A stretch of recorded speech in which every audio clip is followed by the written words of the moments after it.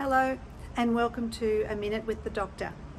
Did you know that in a conversation we actually play tennis every time we have a conversation? It's called serve and return.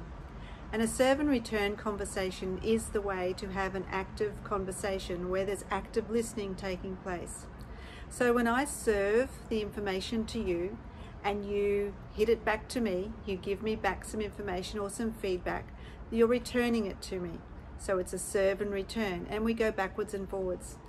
Now, of course, like a net in a tennis game, there can be some barriers to that serve and return conversation. So if it's too noisy, if you're using language that the other person doesn't understand, if there's some hearing barrier, that can all impact on the validity and the success of the serve and return conversation. So have a think about your conversations you have today. Is that tennis net up a little too high, forming a barrier, or is it a beautiful serve and return conversation?